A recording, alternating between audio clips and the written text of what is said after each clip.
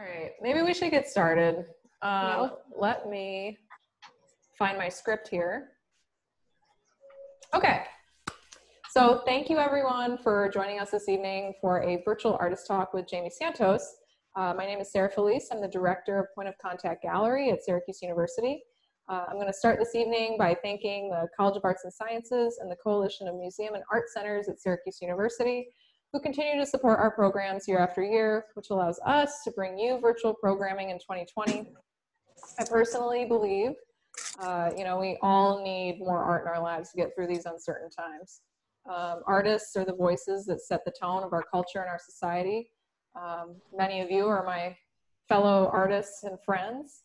We're delighted to be back with our partners, Adapt CNY's Public Arts Task Force, for the 6th installment of the Community Summer Art Show, even if the format is a little bit different this year. You may notice I'm wearing my Public Arts Task Force t-shirt in support of our friends. If you're interested in learning more about PATF and how to get involved, our gallery assistant Sheridan, say hi. Hello. Okay, that's Sheridan. She's going to be dropping the contact email for PATF in the chat window. So Sheridan's going to be monitoring the chat window this evening. And if anyone has questions they want to ask Jamie throughout the evening, we can address them at the end. We just please ask that you type them only in chat and leave your microphone silenced to ensure we can hear her. Also, for those of you that may be not as experienced with Zoom, we recommend you switch to speaker view. That way you can hear her and see a little bit better. If you go to the upper right-hand corner of where the tattoo actually is, you can pin that video, so while she's speaking, you'll be able to watch the tattooing take place. I'm displaying you. So with that, I want to welcome Jamie Santos. She's been a tattoo artist since 2003. In addition to her artist talk, she's going to be tattooing Molly live.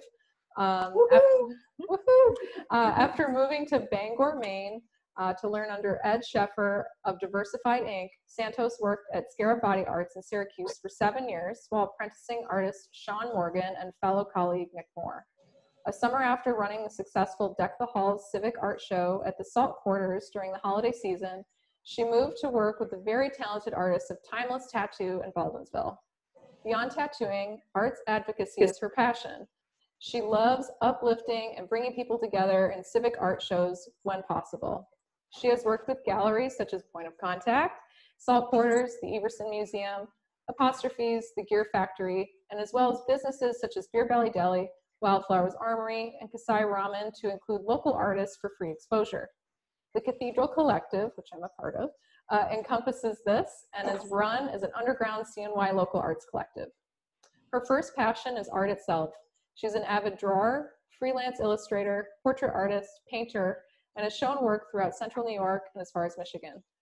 She's continually working on her portfolio and collection to further herself and art vision. So welcome, my friend Jamie. Hi guys. Hi. So thank you for coming to my art talk. So this is the first art talk of the series. So this is kind of like the tester, kind of figure things out as we go along. So basically about myself, I've been tattooing for about 15 years. When I first started, I was one of the only female tattoo artists in the area. There were maybe like 2 other women like within the area itself, and it's always been a very male-dominated industry. So that itself has its challenges. So you kind of, you try your best. And at first, when tattooing first came along, it wasn't super art-centric. It was more, hey, like I copied this from this piece. We're going to put it on an acetate stencil, and then we're going to plop it on your skin. So over the years, tattooing definitely has become more illustrative. It's really advanced in terms of technology. You can get more detail into a tattoo. There are better needles. There are more groupings, and I can show you all those later on when I'll be tattooing this clipper ship. So basically, in my process, I start with a sketch. So it'll be like a rough sketch, like if you're just drawing on you know, like a piece of scrap paper and you need to move stuff around. You know, start with red pencil, kind of go from there.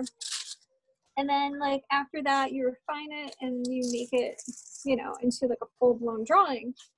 So what I'm going to be tattooing today, this guy. So basically clipper ship, very traditional, very neo-traditional, you know, hard line kind of thing. And that's how we'll be doing that.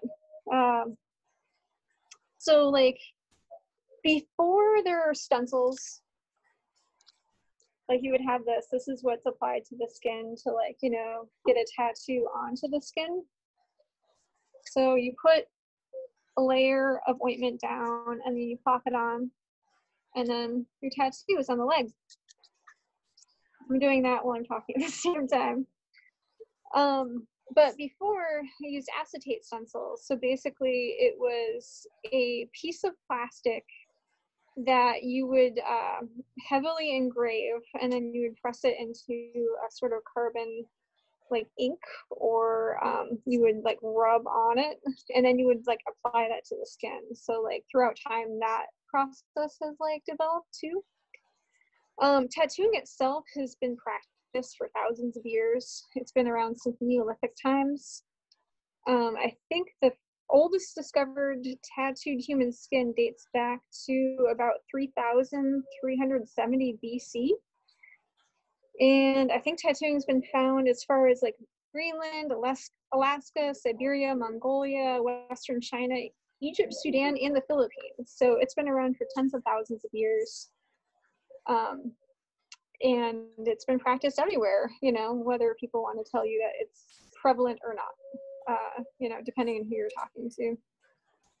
Tattooing in the United States basically had its prime, and it was most popular during, I'd say, the late 1800s into the 1970s, and it sort of went through like a weird up and down stage where a lot of states sort of made it illegal, and then eventually figured people were tattooing underground anyway, and then decided to legalize it again. So places like New York City and the Bowery, it was legal for quite a bit, and then it became illegal in the 1970s, and then made legal again in like 1997, I believe. And people were tattooing underground. Anyway, you know, it's like not something that you could ever stop. It's like when you made alcohol illegal, then prohibition, people still drank alcohol. So prevalent like tattooers, like Millie from the Bowery, she had been tattooing in the early 1900s, and she had her own shop down in New York City. Let me get my notes here. So she was tattooing up until 1960s herself, when the Bowery in New York City was the mecca for tattooing. She was the only tattooer proclaimed to be in part of New York City. And until they made it like legal in New York City again, and then legalized, you know, people were tattooing out of their apartments. And one of my favorite female tattooers presently in New York City would be Michelle Miles from Daredevil Tattoo. She was one of those people who was actually tattooing out of her apartment like during that time period, which is really cool. You know, it was very, it came from like a darker past. It became very seedy before it became like, you know, more regulated in that city and all that. And even before that too, lady tattooers like Artoria Gibbons, during the 1800s, she tattooed, but it was mostly her husband. But she was also like a circus act, so she made her living tattooing and then doing circus act stuff. So it's been a wild ride tattooing, which brings us to like sort of present day, I guess. It's more regulated, but it's still a little bit underground, which is, I feel like, why other people like to do it.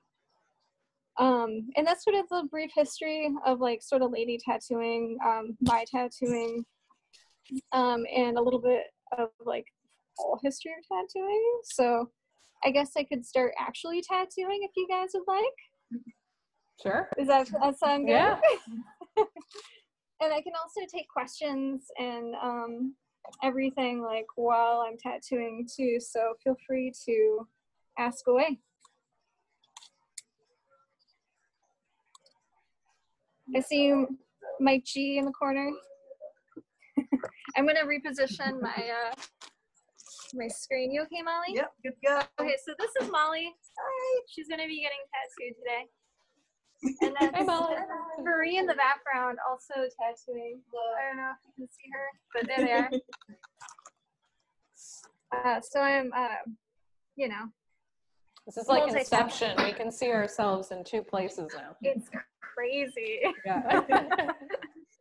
Does it work out or is there echo? No, that's good. Cool. If anybody else has an echo, just let me know. And I'll kind of talk about the process of tattooing also while I'm doing it, so you guys can kind of, you know, get a feel for what it is. Takes a lot of practice, you know, like to get from like this sketch to this, you know, you just have to have a really good iPad, or you have to have like a really smooth hand, which is why tattooing like isn't quite for everyone. Just adjusting this a little bit. I think that's good. So you can kind of see my face, kind of see the tattoo. I could use this box.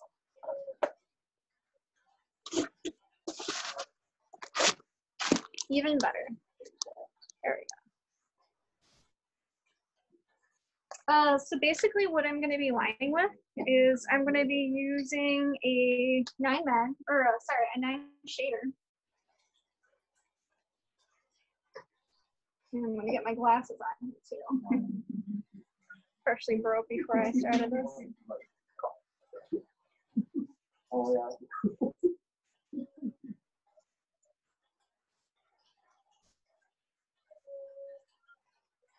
So basically what you do, this is a tattoo machine. So it's really fast. There are 9 tiny needles in this one grouping. So it kind of holds it like a brush. A lot of people have the misconception that it's one needle when it's really a series of many needles actually like hold the ink. Are you ready? Yep. Okay. Let's see, what do I do?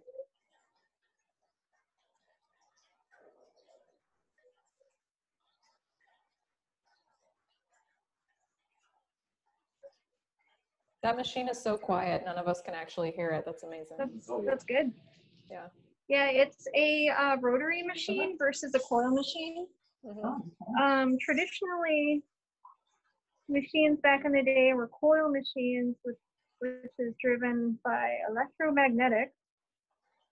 Originally, it was designed to be, well, a doorbell for one.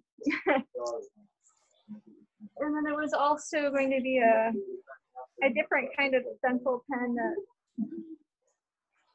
made the same sort of movement that this does, but for a different purpose. Someone decided to put a needle in it and then, you know, put some ink on that and jab themselves. So it's super rudimentary, you know. Let's see if I can see. You start with a little puddle of ink, and then really basically, the needle drives in that ink that's resting on the surface of the skin. So there's no magic, you know, it's not like injecting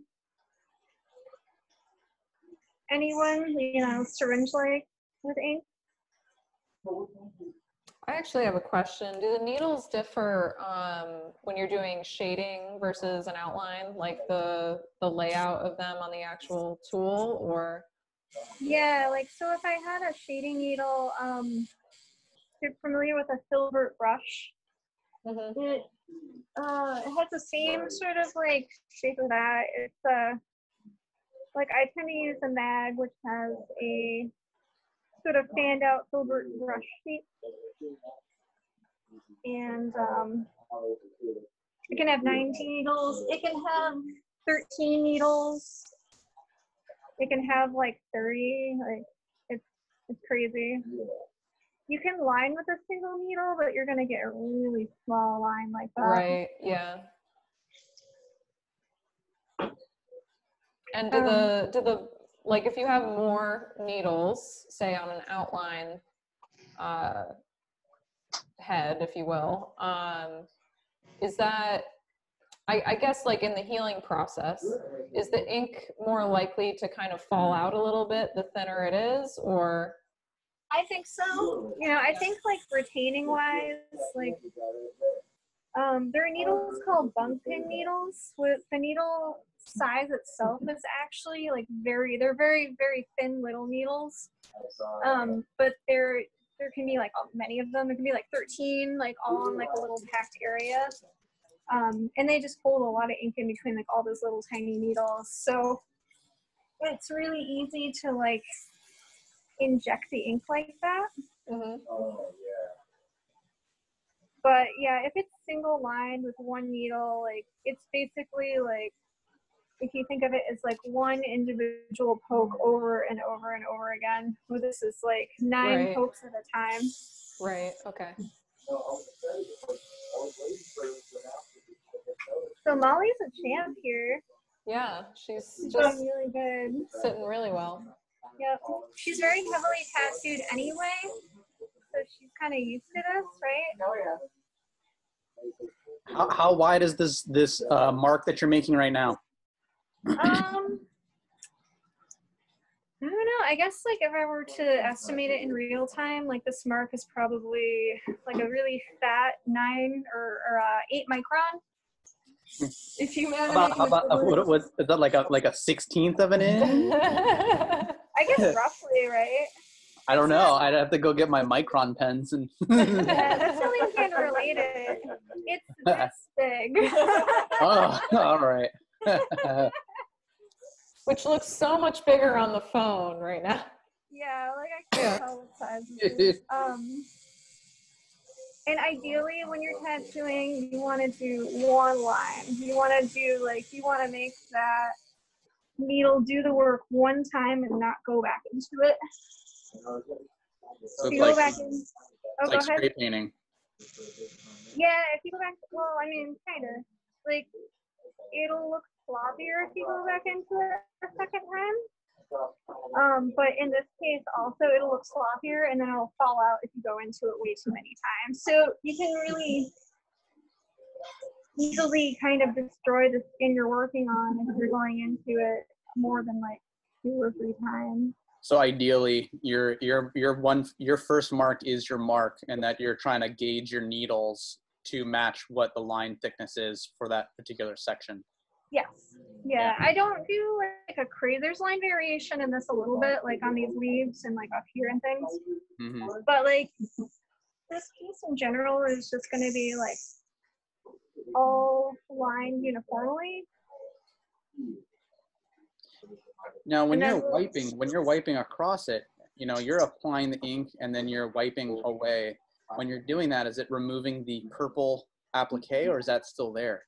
It's mostly there. The way that the stencil works is that it'll stay long enough for you to get through your tattoo, ideally. You can over wipe an area and you can lose your entire stencil. Especially if like someone's sweating a lot or if they're about to pass out. When someone's about to pass out, they'll have like they'll get really pale for one, and then they'll also sort of get this sort of like sweat sheen over them, and like that really messes with the tattoo. It really just like. But then they're a lot quieter and stiller, right? Oh my God! Yeah, that's totally how that works. Then you can do whatever you want. Yeah. Well, so what really happens, you know, like people are like, oh yeah, I'm passed out, I'll be sleeping. Like you shit yourself and you piss yourself and you vomit on yourself. So like you basically excrete from all of your orifices. That's what this will make great YouTube content for the gallery, Jamie. I'm so proud. You're welcome. Like I said, tattooing is a gritty business. That's good. So I have a question about colors because, as you know, I'm tattooed not quite as heavily as Molly, but a little bit, right? And you have a half sleeve. I'm getting to the heavy side now. Right. So in terms of colors, I tend to find that personally on my skin, oranges and yellows have a hard time staying. I don't know if that's a typical experience or if it's just me. Do you find that some colors have more lasting power than others? Longevity? Yeah, absolutely. Essentially, like, tattoo ink is made out of metal salts and clays. And some ink is definitely more reactive than others. Mm-hmm. So, like reds, if anyone's going to have a problem with the ink, it's going to be a red, or it's going to be an orange, or it's going to be yellow. Your body doesn't know how to react to it as well. Okay. So sometimes, like, I've had clients it will just push out the ink entirely. I've had others where it just fades. You know, if it's a lighter color, it'll fade like a lot faster than you know, like blackwood. Like, my philosophy in tattooing is things need black outline. You know, they need that sort of whatever color is in there. If you did a yellow rose, you're gonna want to have a black outline around that yellow rose, so you can tell what it is in 20 years when that yellow fades out, and then you can recolor it. Yeah, I've gotten my yellow rose on my back recolored about 2 times. So. Oh yeah. Yeah. I was just guessing. I didn't know you actually had. No, I actually have a yellow rose. Yeah. Yeah, and that's just what happens naturally. Yellow is definitely the worst to fade out besides white. Like, white will fade out pretty bad too, but yeah, yellow is definitely like one of those. So let's see. My friend Lux has a question in the chat. He says, or they say, watching a live tattoo session over Zoom is an interesting experience. Due to recent times, I've had a lot of extra time to rethink what I'd like to do for my first tattoo. What seems to change pretty often is the location of the tattoo. For a first tattoo, are there any recommended areas of the body and no man's lands to know about?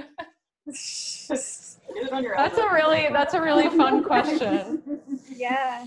I mean, like, it's gonna hurt and it's gonna be weird no matter where you get it. For me, like, since I've been tattooed pretty much anywhere, I feel like it's hard to answer. Mm-hmm. I feel like a good tester tattoo tends to be like middle of the arm or like ankle. You know, those are the ones that you kind of like get a feeling of how a tattoo feels. Getting a bigger tattoo versus like a smaller tattoo is also very different. I always kind of equate to getting like a large piece that's going to take 6 hours plus to like running a marathon versus like if you're getting a 15-minute tattoo that it barely hurts at all. You know, you barely experience what it is to actually get like a full-blown piece of work like this. So just an FYI, everyone, we do have thunderstorms in our area. Jamie's in the same neighborhood as me, so if I probably won't lose power, but I'm just making a disclaimer in case my Wi-Fi goes out. But I guess it would really suck if the power went out here. Yeah, that would be awful. Everyone here is nodding. It's raining pretty heavily outside. I think it'll be fine, but I just want to acknowledge that there's rain outside and some thunder. So yeah. So would you recommend, Jamie, for someone who's getting tattoos? I mean, I'm a tattoo free person, but from the folks that I know who have tattoos like yourself, most of them usually say is like any place where there's sort of a low skin to bone ratio. So the thicker the area, the less sensitive, because you're sort of tapping against a thinner region. If you're going up against thin bone, like the back of your hand or your shins, or you know, thin spaces. Would that be the case? I think that's like partially true, but it's partially a myth. What seems to be more the case is like wherever there tends to be more nerve endings, and you happen to have more nerve endings and joints where your bones sort of stick out a little bit. So knees and ankles and feet really hurt. Like those are awful. They're awful. Molly's saying they're awful. I can attest to this. I have both of my Achilles tendons tattooed. Oh, that's the worst. Yeah. I have like ink. The ink has fallen out a little bit on them, and I actually have decided not to touch them up. I'm all set. That's fine. I am all set. Well, that's another thing too. Tattoos age. You know, tattoos age over time, and like they're gonna turn into something. You know, they might still retain mostly what they used to be, or they might turn into a blob.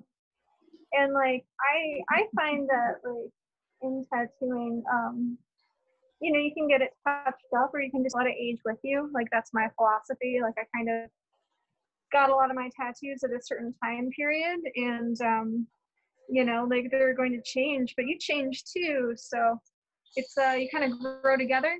It's part of your story, right? It is part of your story. Yep. James has a question. Yes, James. He's curious how many sessions roughly it will take to complete this tattoo. If we were being brave, we could probably do it in one session. Yeah. We're not being brave today. This is going to be 2 sessions. So we'll complete all the line work tonight, and then we'll do the fading at like a different time. It takes about 2 weeks for tattoos to heal, so I usually give it about 3 weeks just in case someone's a slow healer. Like if someone has diabetes, they tend to heal a little bit slower, especially if they're getting tattooed in their extremities. So yeah, we could do it tonight, but we're not gonna. I think the longest I've tattooed is probably about 6 hours. But you know, that's a long time. And then going back to how tattooing is also illustration, like when you're looking at a drawing for too long, you go blind sometimes, and you can't necessarily see like what you would you know, what you would do differently or what you would need to do or anything like that. So it's good to kind of step away from your tattoo a little bit and you know, kind of get like a new view. So like a lot of times I'll take like a break in between and you know, sort of look at it from afar. Maybe I'll take a photo of on my phone, because it looks, for whatever reason, when you take a photo of your phone of a art piece, like it looks differently on the phone than it does in person. Well, sure. The Mona Lisa looks different in person as it does on the internet. On the internet, it's great. In real life, it's semi-disappointing. I heard that. I heard it's really small. It is really small. It's very small. Yeah. But most tattoos are not disappointing in real life. That was a really bad analogy. I've seen some things, you know. Yeah. Like I guess when choosing your tattoo artist too, like that's another good point, is like when you look at a portfolio for any tattoos, like you want to make sure that they have like a good portfolio of art, you know, and they have like a solid tattoo portfolio, so you don't have a disappointing tattoo like after your own time. Right. Who wants that? Who wants sadness inside, you know? Okay, we have another comment and or question. Let me read it. I'm sure, sorry, the chat's going crazy. All right, I'm sure this may have already been asked. Sorry for arriving late. No problem. First of all, no problem. With the state of the current health climate, has there been many difficulties in doing such a close and intimate thing with customers in your tattoo artistry? Are you confident that someone like me should go and get a tattoo this summer how are things changing in the industry to address these fears? So like the tattoo industry, for the most part, especially like in upstate New York, is kind of self-regulated. Mm-hmm.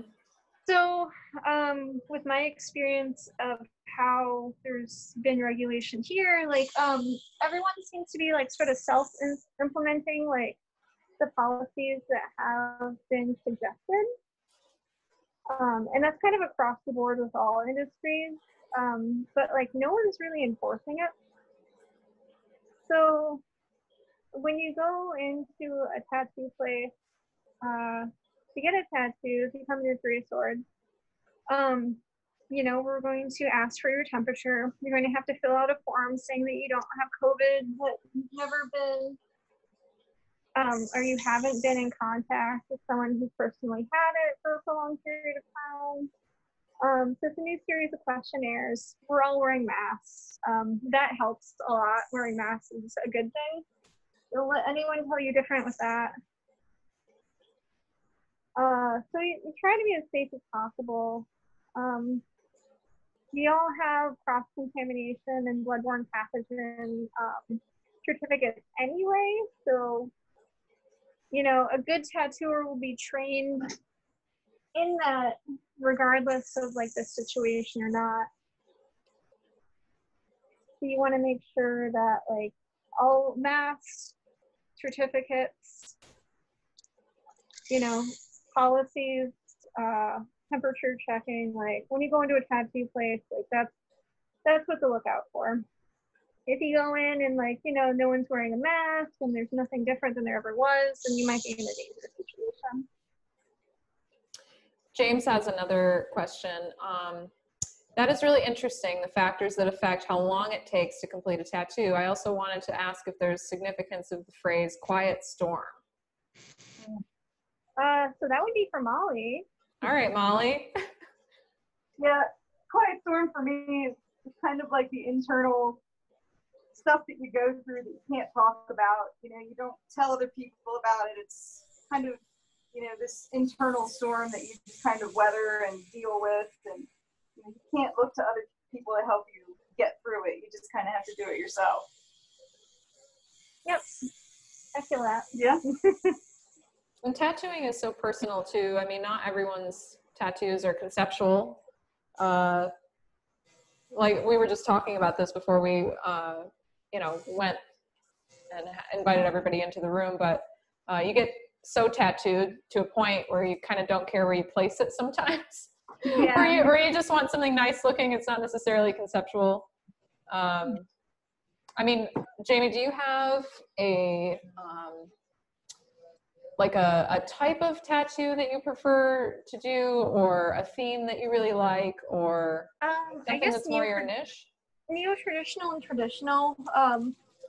So traditional tattooing basically relies on a lot of classic designs. So like this clipper ship I'm tattooing, this would be like considered a traditional tattoo. So it's like, it's thick bold lines and then very solid coloring on the inside. And when you see neo-traditional, it's those concepts but paired with a little bit more illustrative. You know, like it's not so formulaic. There's a little bit more like abstract like thinking in it. You can like take what you would call a cabbage rose and then turn it into like a slightly more like realistic rose, but like it's still not quite realistic. So I'd say like I definitely veer toward that. And then any tattooer that you go to, like they're going to specialize ideally in a specific style. You know, like it's one of those things like jack of all trades, master of none. So if you're looking for traditional tattooing, go to a traditional tattooist. If you're looking for like realism or black and gray, you want to go to someone who specializes in that also.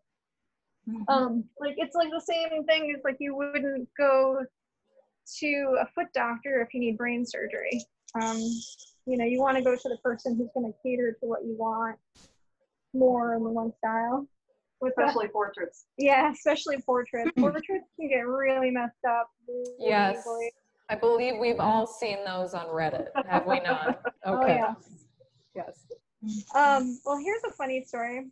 It's one of my, I'm really good at self-deprecating stories because I feel like, you know, you have to make fun of like. Yeah. So about 10 years ago, I wanted to do realism tattooing, and I'm good with realism on paper, but I'm not necessarily good with realism on a tattoo.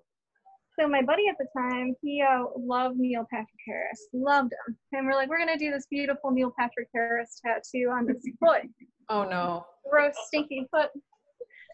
So we did, and he couldn't take it. Like, it was like, we half finished it. We took a photo of it because we thought it was funny. I thought it was an okay portrait. I was so wrong. So this photo of this tattoo of Neil Patrick Harris ends up going on to Twitter. And oh no. Oh no. Neil Patrick Harris, everyone's covering their faces. Neil Patrick Harris ends up retweeting this tattoo. And from that, Neil Patrick Harris, about a week later, is going Conan O'Brien. Conan O'Brien and Andy Richter put this crappy Neil Patrick Harris on national TV. So Andy Richter and Conan O'Brien and Neil Patrick Harris made fun of my portrait tattoo on national TV. Oh my God. I never did a portrait tattoo ever again, and that's a real fucking story. You can find the clip on YouTube. Maybe I'll post it later. Everyone, we will be featuring the Neil Patrick Harris portrait on the Point of Contact Facebook page. No, I'm kidding. We're not going to do that. Of all the tattoos I ever do, like, you know, the weird, stupid ones go viral, and like they end up, you know, whatever. It's my life. Who cares? I was wondering, Jamie. This is hi, Mary. Hi, Jamie. What have you ever been in the position where someone came in with a tattoo image that you just thought was hateful or wrong, or did you ever try to encourage people not to do what maybe they want to do for whatever ethical, political? That's a great question. Absolutely. You know, like when it comes to like, you know, Democrat versus Republican, that's like, you know, that's a whatever choice, whoever chooses to do that. But like if it comes down to like someone wants a swastika and they're not getting it because they're Hindu, right? You know, they're getting it because they hate a whole group of whole series of people, then I will definitely turn that down. Mm-hmm. You know, that's not a good choice. But like as far as being ethical too, like for non-political reasons, like if someone comes in and they want the name of like a lover, they want the name of like someone that they haven't like known for a very long time, I'll be like, well, maybe you want to rethink this, you know, like maybe like this is not a good choice. That's so responsible. I love that. Well, half the time those people come back wanting cover-ups of this name, so it is job security for me, but it's like heartbreak for them. Lux says, okay, now I would like to know some of the stories of the bizarre from your hidden portfolio. Oh gosh. Well, to keep in all professionalism, I can't say some of those. Okay. But like there's definitely some characters like in tattooing. I feel a lot of what draws someone to being a tattooer is wanting to be outside the norm. They want to be outside society a little bit. It used to be a lot more niche back in the day. It's definitely more mainstream since all the tattoo shows like Ink Master and all that. But yeah, you know, like you put a whole bunch of artists into one room and like give them a machine that like draws like cool designs on people, then like you get all types of craziness that happens. So I wish I could give you a better story right now, but you know, if you look at any type of like tattoo history, like Chuck Eldridge from the Tattoo Archive, he has a plethora of like old school tattoo history, or Bowery Stan, any of those old guys who tattooed like way back, they have the best stories. They would I'm tattoo. sure they do. Oh yeah, like they were tattooing all types of people, sailors, prostitutes. You know, like for that period of time, tattooing was so underground. So that's what it was equated with. Circus freaks, circus sideshow stuff, like that was a big industry, like way back in the day. So, question for you, Jamie. Yeah. Do you run into like old school dudes who come in who maybe had their tattoos done in the 70s and 60s and they're like, hey, I want to get a new tattoo? And do they go, wow, that was way better and this looks way better than when I had it done? You know, the technology's come a long way, and you know, we were trying to get wasted so that we could take the tattooing, versus now, which they're like, wow, that was really good. Right. Did you get any kind of response, or have you had that experience? Okay, so first of all, I love seeing tattoos from like the 1970s. It's like a mark of history. You know, like that period of tattooing is, it has like its own sort of scenario behind it.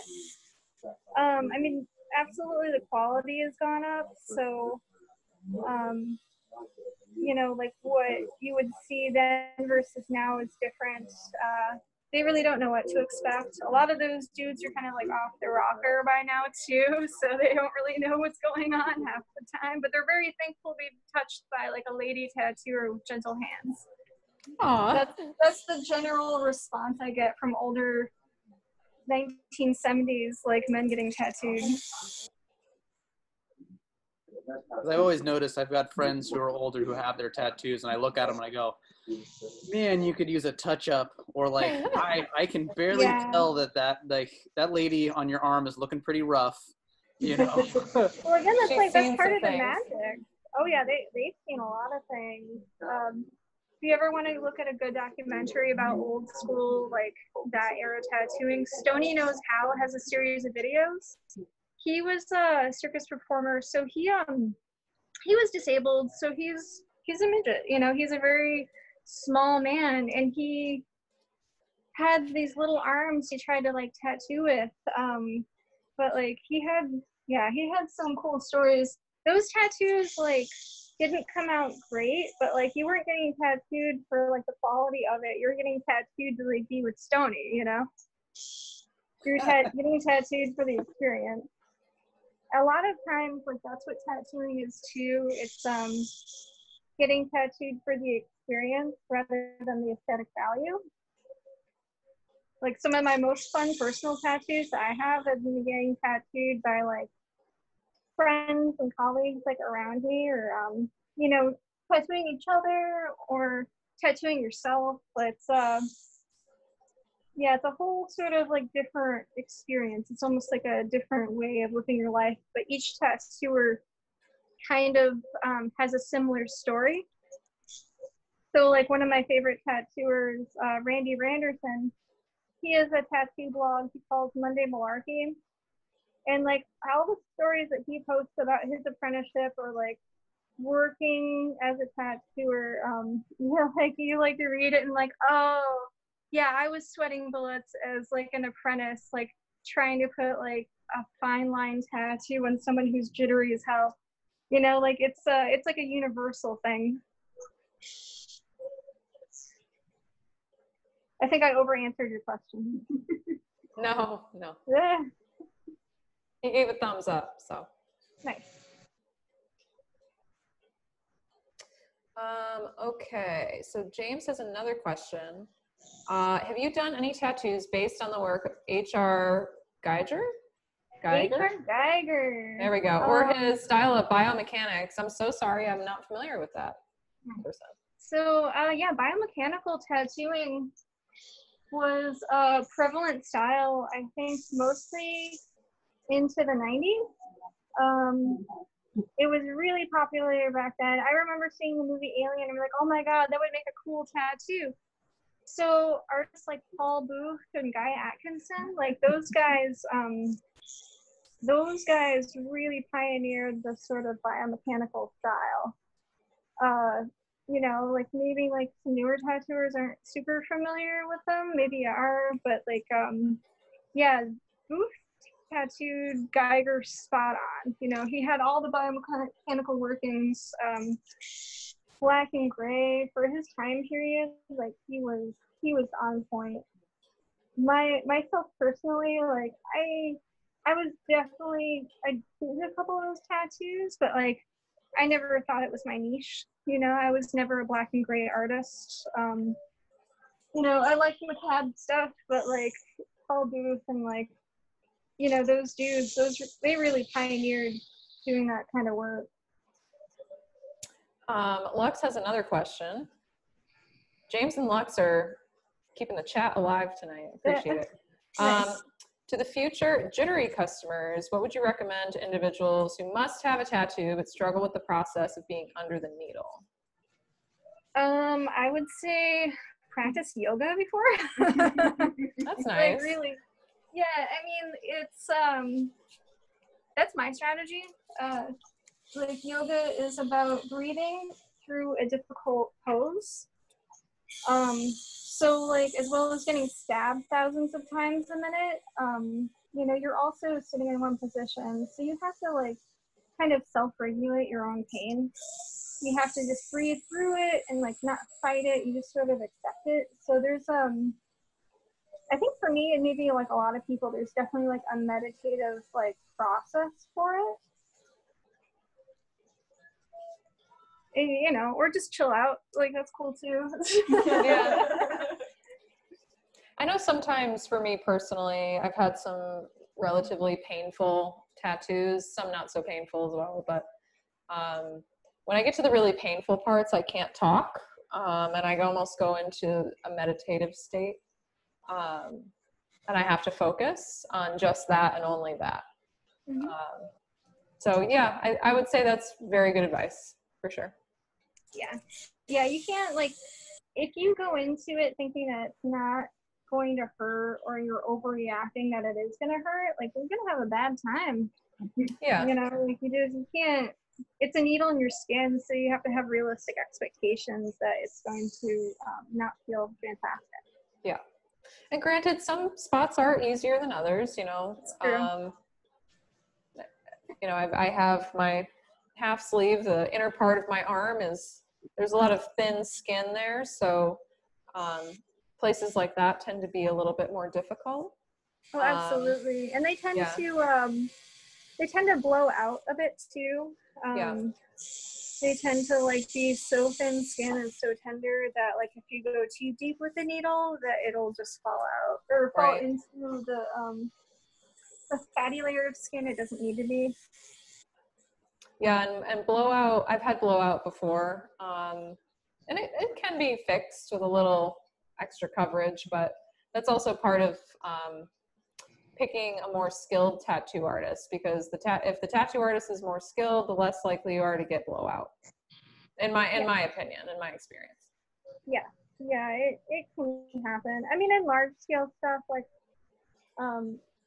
it will happen more often because you're hitting all those little dinky parts. Like, so like if you're working in a stomach that has a lot of stretch marks, and like even with skill, you can still inadvertently go a little bit too deep on parts like that. But you plan for that, or you warn against it, or you just don't tattoo it because skin is so fragile that you just don't want to tattoo into it because it's just going to be one giant blowout.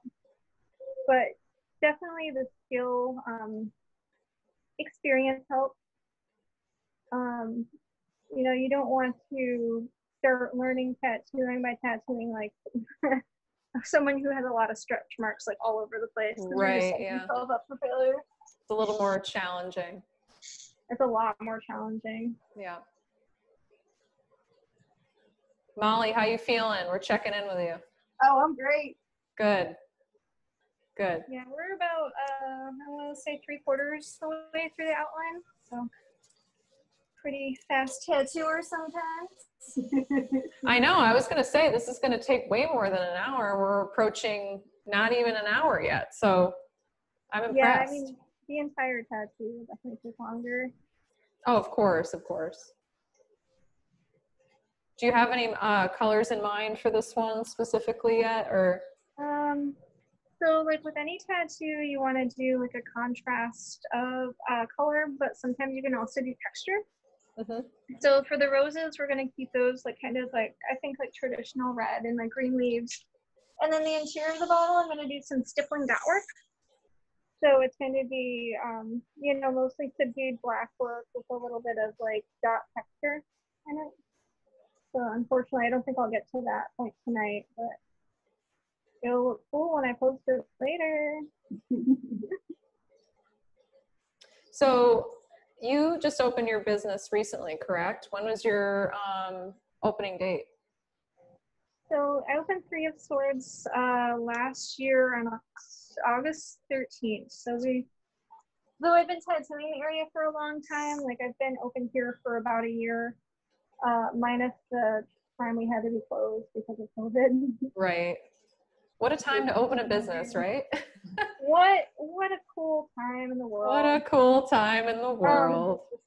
Well, the cool thing about like tattooing though is even though it is a weird time in the world right now, historically, like down like there was a renaissance of tattooing back like I want to say 1890 to like 1950 or 40s. Like so before like World War I, like tattooing was doing really well, and that was still the Great Depression.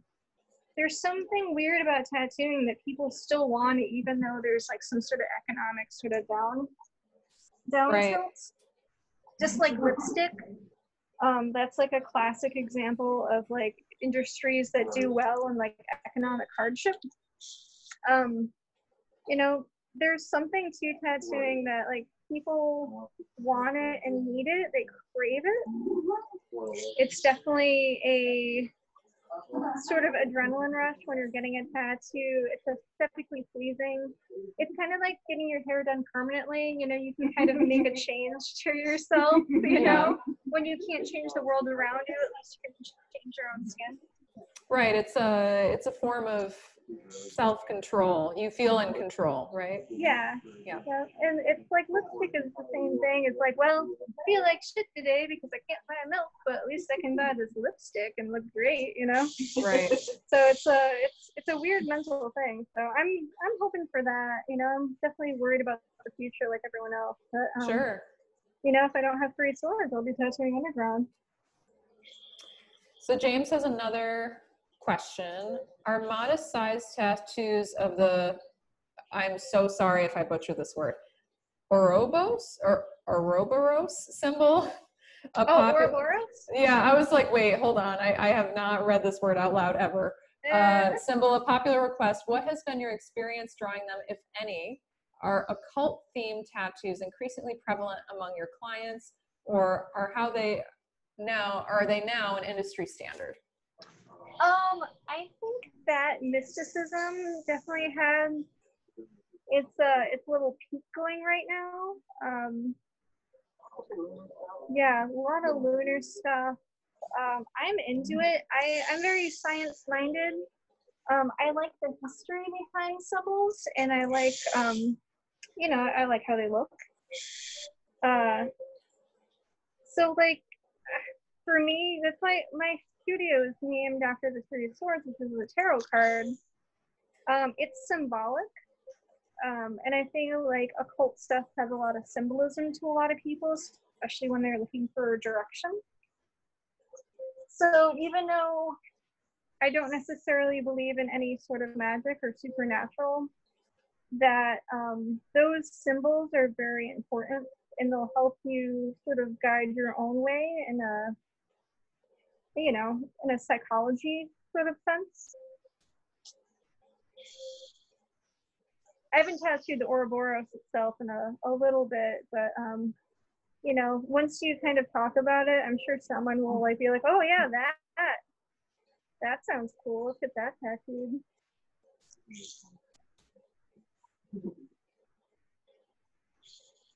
Hopefully that answers your question. This is kind of mesmerizing. I feel like I could just hang, like, I can see why you can do this for so long. It's very entrancing. I mean, even though Molly might not be feeling great, I'm great. she's fine, I guess. Yeah. Like, it's meditative for me to tattoo. You know, like, it's a focus point, but art, like, outside of tattooing is also like that for me. So, you know, I can focus on this one thing and sort of, like, blank out what other noise if I have to. You know, when you're tattooing, you're focusing on, like, so many things all at once. Like, if you let in any background noise, you're definitely altering your own process. I feel like the same goes for painting. Yeah, I would agree. Yeah. I just want to comment very quickly that Mike Genetasio has been playing around with his backgrounds, and we're recording this artist talk, and he is like actually the first people on my screen during the recording. So all of YouTube will appreciate your aesthetic, Mike. Thanks. So thanks, Mike T. You're welcome. I was showing my roommate. He's over here watching as well. So. Oh, okay. Is it We're Boss? enjoying it. Hi. Hello, Yes, Boss? boss. Hi. Boss, what about Cocoa Puff, though? He died, I know. I know! You tell him, boss. Tell him. Oh, Tell him sad. what happened. Tell him what happened, though. They got another one. Oh, did they? If you guys don't know, Cocoa Puff is a giant rabbit that Mike's roommate, Boss, was obsessed with the first time I met him. And all he could talk about was this, like, giant, beautiful bunny, and it was adorable. I don't know how cool it is to be a 40-year-old man filmmaker to follow a giant rabbit, but I'm okay. It's COVID period, so I'm okay. Yeah. with it. Anything goes, then. Yeah. It's a brave new world. So with that, I'm going to actually say, does anyone have any further questions? Because this tattoo might take a lot longer than we have time for with Jamie, but does anybody have any questions before? Oh, hold on. James. What's your opinion on glow-in-the-dark tattoos? Oh, this is actually a great question. It's something I didn't know existed until recently. Yeah, so from my research of what I've done with glow-in-the-dark tattoos, like in the past, apparently the pigment in glow-in-the-dark tattoos was made from the adhesive that they would use in hip implants. And when they were curing hip implants, they happened to use an ultraviolet light and it glowed. So they started putting that pigment into tattoo ink. So, like, the problem with that is, like, sometimes hip replacements also reject. Not all the time, but sometimes. So when you're tattooing with UV ink, typically it's okay, but sometimes you get that client where you use UV ink and then they itch forever. So for that reason itself, like, I don't use it. I have in the past, and it looks really cool, but due to its unpredictable nature, like, I tend to avoid it. But it looks awesome. Cool. Yeah. That's not something I ever have thought that I wanted on myself, but they are very new. They are very new. Yeah, it was, so, like, back in the early 2000s, there were a couple companies that said they were FDA approved to have these UV reactive inks, and, like, that was just a lie. Ooh. It was just a straight up lie. Big So yikes. people bought them. Those companies don't exist anymore, as far as I know. Of course but not. But you can still find UV ink, like, through different suppliers if you really want to. You know, its longevity isn't fantastic either. Like, it'll glow for a little bit, you know, like maybe 5 years, and, like, after a while it has to be reapplied because your body's absorbed it. And your body will absorb some tattoo ink when you're getting it too. It'll go through your lymph nodes and your lymphatic system and your kidneys and all that. So even though it gets deposited in the third or fourth layer, it also gets stuck in your lymph nodes a little bit, especially if you've had tattoo removal. It doesn't disappear; it just sort of gets absorbed and flushed through your system. Got it. Yeah. I actually have a question. This is my last question, because I've seen this a few times, and I think we've had a previous discussion about this, but I would like to open the forum. I've noticed that people have started tattooing their eyeballs, like the whites of their eyes. Yes. Yeah. And that is an extremely controversial tattoo. If you, it's it's not a good idea. Yeah, no, people have gone I've seen there's a blind. here, I think, and like, it's not a good idea. Don't do it. Yeah, no, yeah, eyeball, no. It's because it's technically not even tattooing. You're using like a little syringe to inject ink in between the layers of eyeball. So like if you go too deep, you do it wrong, you use the wrong ink, like you go blind. That doesn't really sound like a risk that anyone should take. You can do it correctly, but since it's such a new type of tattooing, like, over the course of like 50 years, like will the ink migrate deeper into your eyeball and connect with your optic nerve, and then, you go blind from that. There's other sort of like, underground body modification things that you can find online, and they all look cool.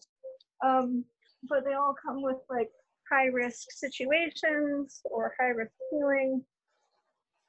Essentially, some people are using people as guinea pigs to see what happens, and like it can be abusive even though it's consensual. Mm-hmm. So it's about consent. So like if you want to do it, you should definitely go into it knowing full risk, and like the person doing it should also tell you the risk and not try to convince you doing it at all. Right. Just don't do it. just don't do it. It's a bad decision. It's a bad choice. So this is gonna be our last question. Yeah. From James, because I think it's a great question to end on, actually.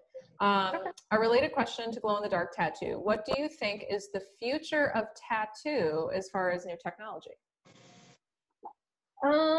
Well, that's a good question. I have seen there's always new tattoo machines being invented. So the one thing that I've seen that might be weird, it's like an automatic tattoo. So it's it works like a laser printer. It sort of goes over the area, and it has a pre-calculated design. So if they perfect that, then that could be a thing. But I think it's really far into the future. Like I've watched this machine work, and it just kind of goes over the tattoo like line by line. But it doesn't account for all of the little things that you have to think about when you're tattooing someone's skin either. So like none of those tattoos come out great. I mean, technology always improves and it's always innovative. So I could see there being some crazy Japanese machine in the future where you just stick your arm like into this device and you receive a tattoo like in the movies. That would be crazy. Weird. Yeah. That is weird, but weirder things have happened, right? Yeah, I see that like 20 or 50 years in the future, but it's the technology is not there yet. There's a great video for a robotic arm that does tattoos that they were developing, and it's pretty crazy because they almost have to lock him into a position in order to calibrate where it's supposed to hit. And the guy has a whole series of tattoos across his body of these test patterns for the robot that it's like kind of insane. Does it look better as it goes on? Does it look like the robot's improving? It does. It definitely looks better than the other as they go. Burn it with fire. the robot needs an apprenticeship too. I guess so. Oh my goodness. Oh yeah. There's June. Oh hey. Okay guys, well, I'm gonna say thank you to Jamie. Thank you for this amazing talk and discussion. I think everybody had a lot of wonderful questions and input. Thank you all for joining us this evening. If you're interested in staying up to date with current exhibitions and programs at Point of Contact, please sign up for our mailing list on our website. And Sheridan, who's over here for me, she's gonna put it in the chat right now. And a quick note for those of you interested when we will be able to see each other again in person. Socially distanced, of course. Point of Contact will be reopening on September 7th by appointment only with our fall 2020 exhibition, Rewriting History, from Fabiola Jean-Louis. While it's absolutely not in our nature to have our doors closed, we do so for not only our safety, but for your safety. That does not mean we don't want you to visit us. So please send us an email. I want to see everybody there. We're extremely responsive, and we look forward to hosting you again in our space come September. So thank you, Jamie. Thank you, everyone. And a quick note, last one, join us next week for Mary Stanley, who's in our group here. She's going to be doing our next artist talk of the series, same time, same place on Zoom. You can find the information on our website, puntopoint.org, in the chat. But thank you, everybody. Stay safe, be well, wear your masks. Okay. Nice t-shirt, Sarah. Thank you. I wore it just for tonight. Who did that? I have no idea.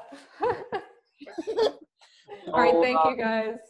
Sorry for fidgeting. I think I got it. Oh, you're good. Oh, you're good. You're good. I got in here and I think you got it. That's okay. All right, everybody have a good evening. Thank you.